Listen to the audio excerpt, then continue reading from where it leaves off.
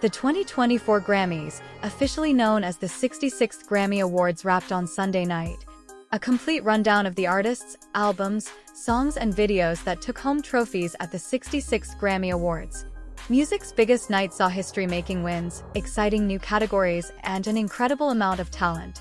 3 new Grammy categories debuted at the 2024 Grammys: Best African Music Performance, Best Alternative Jazz Album, and Best Pop Dance Recording. Phoebe Bridgers emerged as the biggest winner at the 2024 Grammys, securing 4 trophies in total.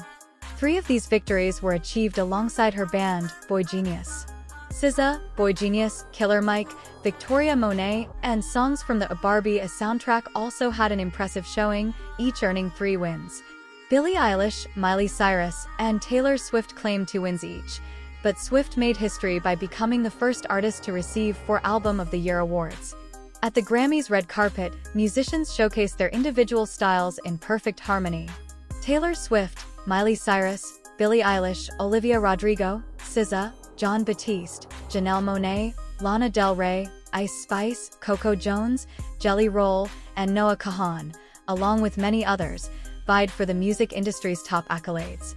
Taylor Swift stole the show at this year's Grammy Awards, becoming the first performer to win the prize for Album of the Year 4 times.